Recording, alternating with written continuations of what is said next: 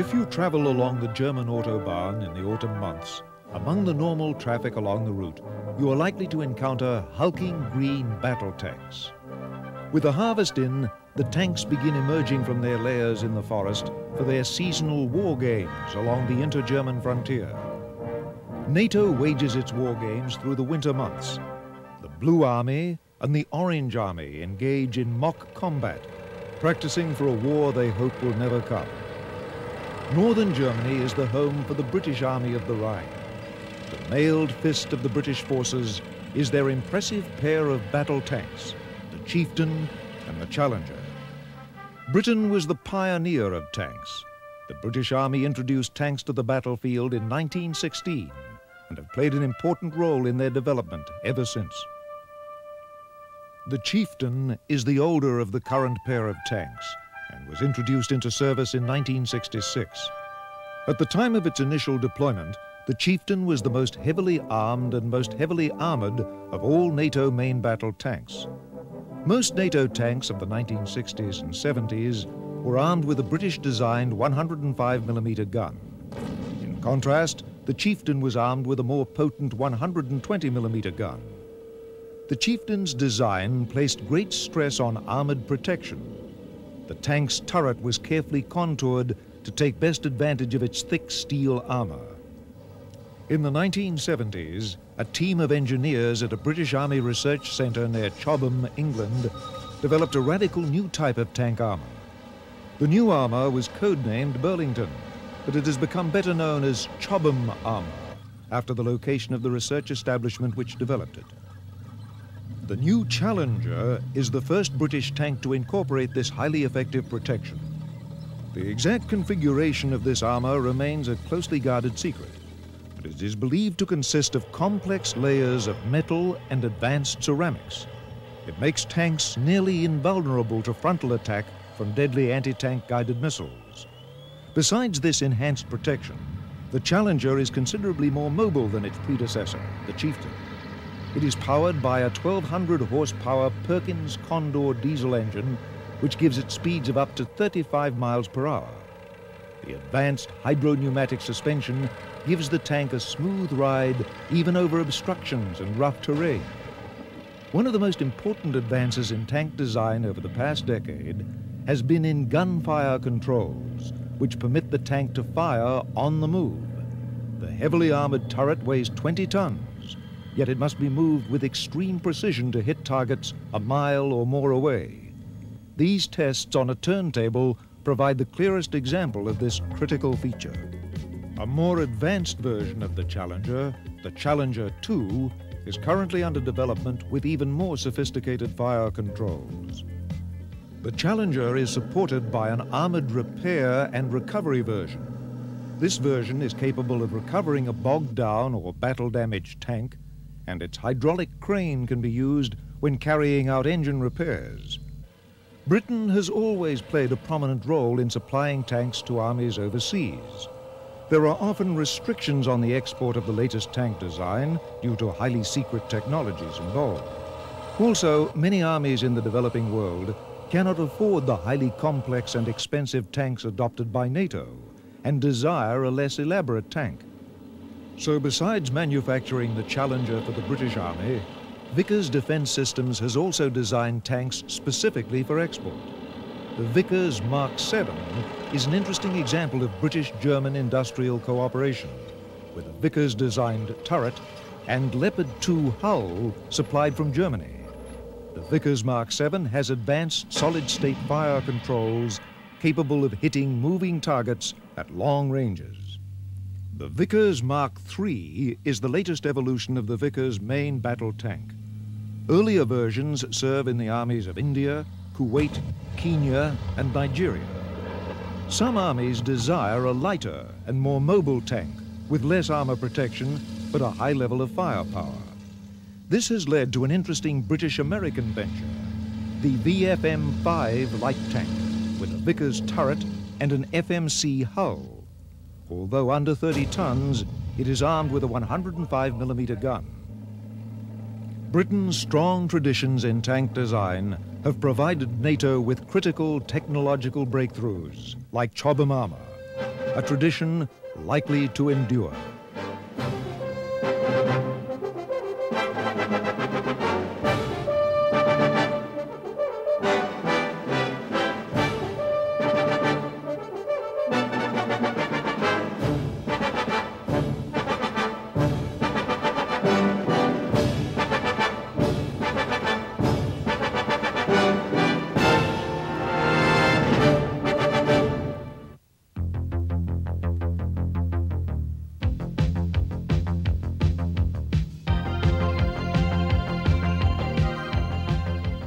Across the hot, dusty prairies of Texas, sleek tanks hunt out their quarry.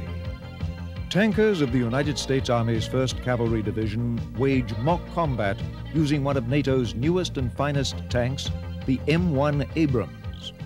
The Abrams is named after General Creighton Abrams. Although Abrams is best known as the commander of the United States Army forces during the Vietnam War, he is a legendary figure amongst the American tankers for his hard-charging leadership of the 37th Tank Battalion in World War II.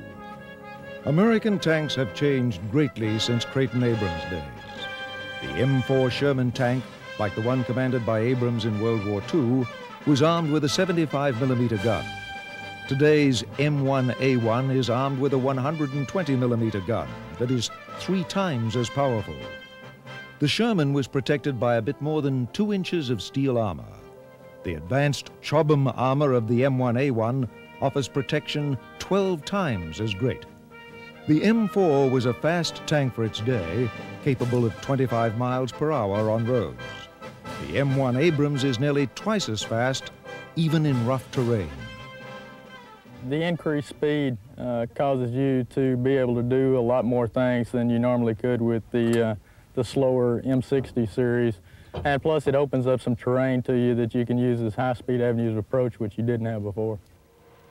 Development of the M1 began in the early 1970s to replace the older M60 series of tanks. The lessons of the 1973 Mideast War suggested that more attention had to be paid to the threat of guided anti-tank missiles. The Abrams design placed protection as a major priority. It should be mentioned that from the outset of the design program for the M1, the user, the soldier, was at the center of our thoughts. That was manifested not only in trying to make crew survivability the key new characteristic of the tank, but also to make the tank fightable. Chobham armor provided a major advance in defeating the missile threat and gives the Abrams its distinctively slab-sided appearance. The greatest risk to the crew was the ammunition carried in the tank. On the Abrams, the ammunition was positioned in a special compartment at the rear of the turret. It was separated from the crew compartment by special blast doors. If the ammunition is ignited by an enemy projectile, the explosion is vented upwards, away from the crew through special blowout panels. This once secret test footage is a remarkable demonstration of this feature. In spite of the conflagration in the rear of the turret, the blast doors protect the crew from the fire. Another key aspect of the M1's design was its weapon system. The main gun itself is only one element of the overall weapon system. Tanks appear to be crude cast-iron monsters, but their insides are crammed with high-tech, solid-state electronics designed to operate in the gritty environment of the modern battlefield. Previous generations of tanks had to stop to fire. The M1 and other modern NATO tanks can fire on the move. The turret stabilization system keeps the gun aimed at the same point, no matter how much the tank is jostled around by the rough terrain. The M1 is really effective with the stabilization system, which is built in. Whereas on the old tanks, it took a lot of short halts where you stop, move, and stop, move. Of course, with the M1, you can continue to ride anywhere from 30 to 35 miles per hour and fire and get a first-round hit. The initial version of the Abrams, the M1, is armed with a 105mm gun. The newer M1A1 version has a more potent 120mm gun. The Abrams Advanced Electronic Gunfire Control System gives it incredible accuracy at ranges over 1 mile. A muzzle reference system measures barrel warp caused by the heat of repeated firings. A wind sensor checks for crosswinds that would cause a projectile to go astray. A laser rangefinder accurately measures the distance to the target to within inches to ensure precise aim. We have a laser rangefinder system that allows us to be able to send out a laser beam that goes out and hits the target, bounces back, and determines the range based on the time of travel for the laser. The data from the tank's advanced sensors are rapidly absorbed by a ballistic computer with little attention from the gunner. The Canadian Army Trophy Shoot is held every 2 years to test the abilities of NATO tank crewmen. In 1987, the M1 demonstrated the effectiveness of its advanced fire control system by beating all previous records for rapidly engaging and destroying its targets. The speeds of kills on a modern battlefield are going to be totally different than they used to be, where you would shoot multiple times and not get hits. And nowadays, you have over a 90% probability of hit even while moving. The advanced electronics are easier to use than the mechanical systems used in previous generations of tanks.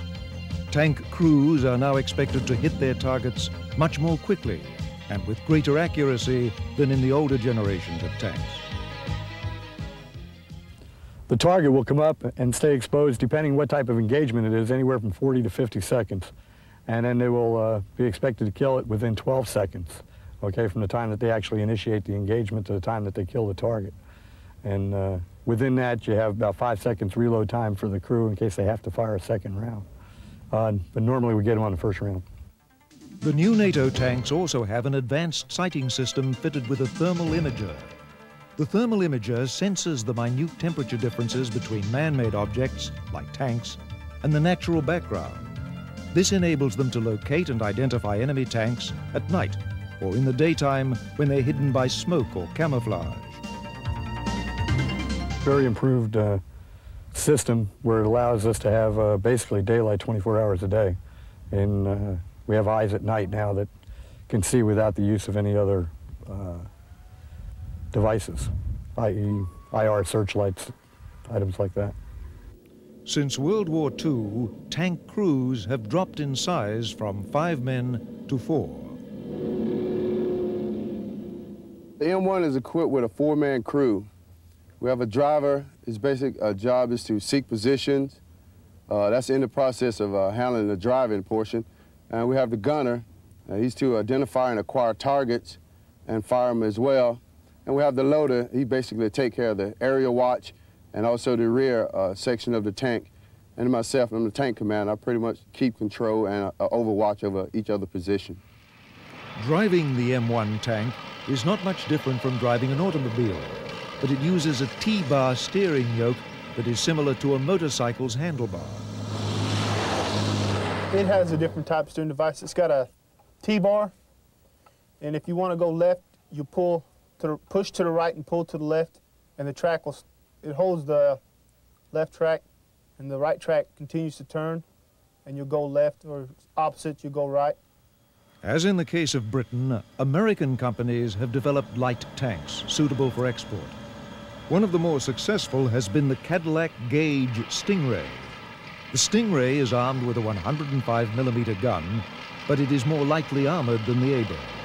The first army to adopt the Stingray was Thailand.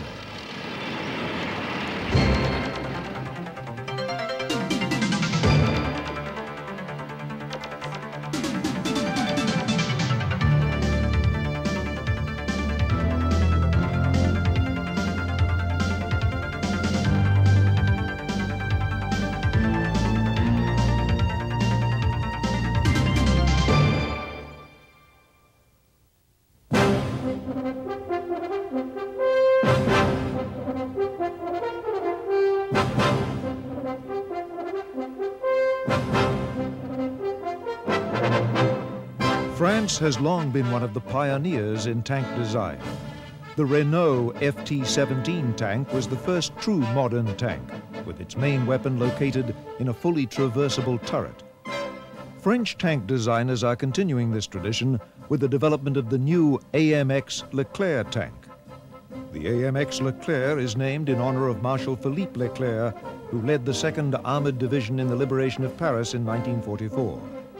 The AMX Leclerc is in final development and will enter service in the early 1990s. As modern main battle tanks increase in complexity, their design becomes more protracted and expensive. In the early stages of design, a variety of concepts is studied. The AMX Leclerc designers investigated a number of novel turret and gun configurations. They settled on a conventional turret, but with many advances in gunfire control systems. We spoke to one of its chief engineers to learn more about the features it will include. La puissance de feu d'un matériel dépend bien entendu de son armement principal. The firepower of a vehicle depends, of course, on its main armament and on the fire controls which direct the main armament.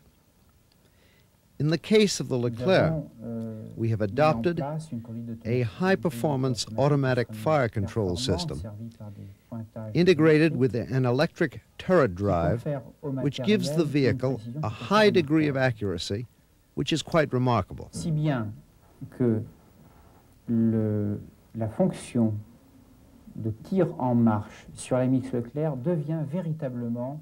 In the case of firing while moving, it's a straightforward matter with the AMX Leclerc, which was not the case on tanks a decade ago.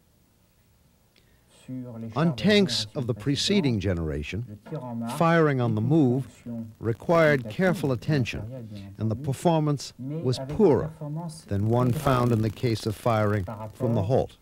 Aux performances que l'on trouve pour un tir à l'arrêt. Battle tanks are becoming increasingly computerized to assist their crews in combat. The AMX Leclerc is the first tank to be built around a centralized digital electronics architecture. Tank crews no longer will communicate only by voice over radio, but will exchange critical information through the data systems. L'AMX Leclerc, par son architecture numérique, les moyens dont il dispose, est en liaison. The AMX Leclerc, with its digital electronics architecture, is in constant communication with the other armored vehicles moving along with it, whether battle tanks or command armored vehicles. There is data and information centralization aboard each vehicle. Repose sur l'utilisation d'un bus qui Because of the centralized data bus functioning inside, the digital computer architecture centralizes and disseminates the data around the vehicle. This data is coded and can be used by other vehicles. So at any moment, in any location, you know with considerable precision where the vehicle is located, how much fuel it has, how many rounds of ammunition, and so on. The availability of this data permits operations in real time and the best possible employment of the full capacity of the tank in its tactics when equipped like this. There have been so many advances in tank armor over the past decade that armor packages become outdated, sometimes in less than 5 years. The AMX Leclerc circumvents this problem by using modular armor packages which can be replaced by updated packages when new technology arrives. One of the key differences between the Leclerc and the current NATO tanks is the introduction of an automatic loading system to replace the human loader. With the conceptual design completed, the fabrication of testbed vehicles begins. These are automotive testbed vehicles used to examine the engine and suspension of the vehicle. The turret is not fitted, and instead, special instrumentation is used in its place to monitor the performance of the vehicle.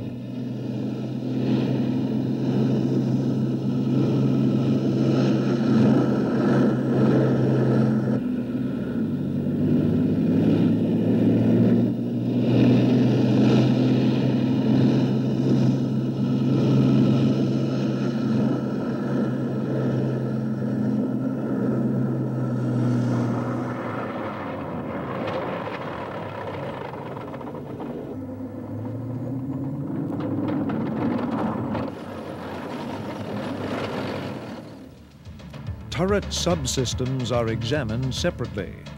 Finally, a testbed demonstrator is assembled to examine the interaction of all the components. Once problems are resolved, the production vehicle begins to take shape. The AMX Leclerc contains so many secret features that this video of it has certain details electronically obscured. The French Army is confident that its new main battle tank will enhance France's reputation for innovation in tank design. The tank is one of the essential links in our policies. The Leclerc tank in 1991 will be able to penetrate every other existing tank on the battlefield, but also be able to respond to future threats coming from the enemy.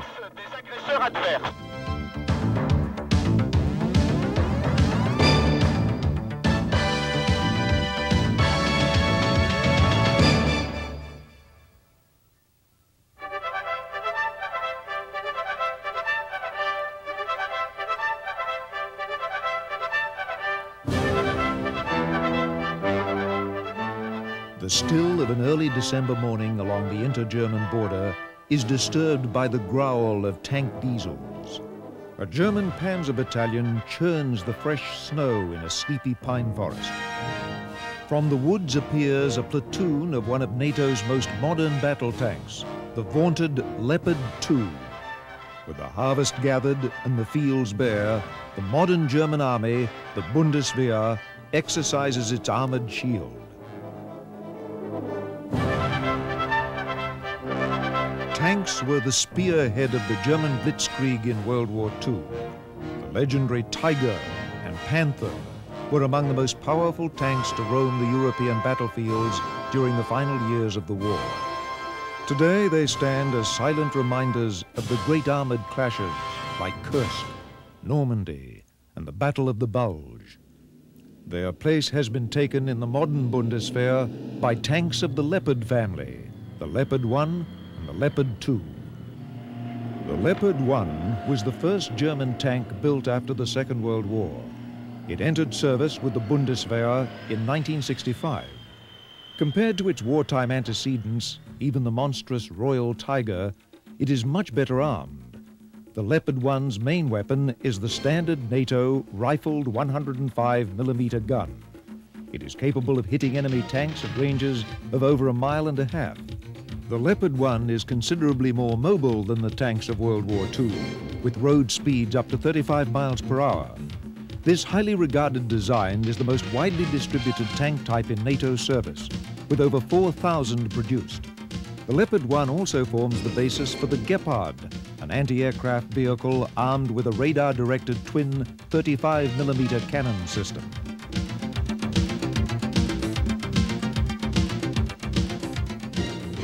In the 1970s, the German Army began development of a new generation tank called the Leopard 2. Though sharing a common name with its predecessor, the Leopard 2 is in fact a whole new design. Like the M1 Abrams and the Challenger, the Leopard 2 is protected by a thick hide of advanced armor. Its frontal area is nearly impervious to the deadly threat of anti-tank guided missiles. A 120mm smoothbore gun forms the sharp teeth of the Leopard 2. This gun spits out a 20-pound metal dart projectile at speeds of over 1 mile a second. This same gun was later adopted on the American M1A1 Abrams tank. Precision is ensured by a laser rangefinder. To keep the gun pointed accurately during high-speed travel, it is stabilized by a high-performance system. The effectiveness of this sophisticated network of gun and sensors has been demonstrated time and time again by success at the Canadian Army Trophy Shoot. This competition pits NATO's best tank crews against a challenging array of targets. Dutch and German Leopard 2 units have often emerged on top. The Leopard 2's rough exterior appearance belies its internal complexity. The turret is manned by 3 crewmen. The loader is responsible for handling the tank's ammunition.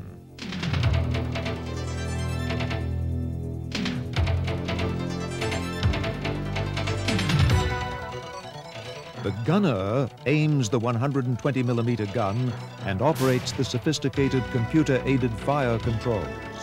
The commander acquires targets and directs the rest of the crew in their duties. In spite of the technical improvements of modern tanks, the life of a tank crewman is arduous. There is ammunition to be loaded, and there are a host of other chores to keep a sophisticated machine like the Leopard 2 in good operating condition. Tanks are expensive to operate in peacetime. A tank will wear out a set of tracks every 2,000 miles, and they cost over $50,000 for a new set. Electronic simulators can help reduce the cost of training of tank crews by as much as 60%. The Leopard series uses a simulator to train new drivers. Driving a 65-ton tank at 40 miles per hour requires special skills. The simulator is linked to a scale terrain model, and the computer provides the trainee with a realistic image of the countryside. Future systems will use computer-generated images.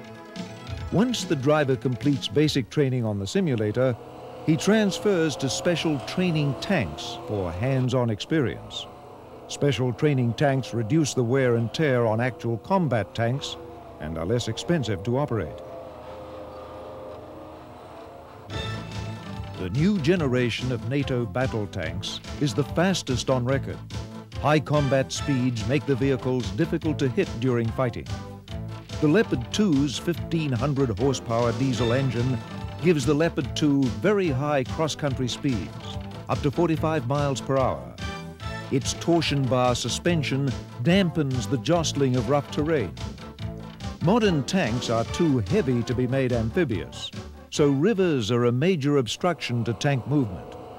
To circumvent this problem, the Leopard tanks are designed to snorkel underwater. The crew seals the vehicle, then employs a special tube device to provide air to the engine and crew.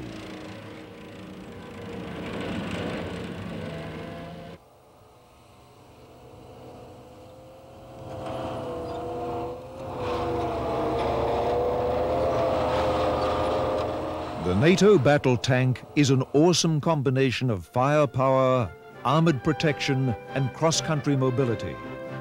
The tank remains the central element in all armies, but nowhere more so than on the plains of Central Europe. These weapons form an important part of NATO's deterrent strategy, crucial to maintaining a tense but lasting peace in Europe.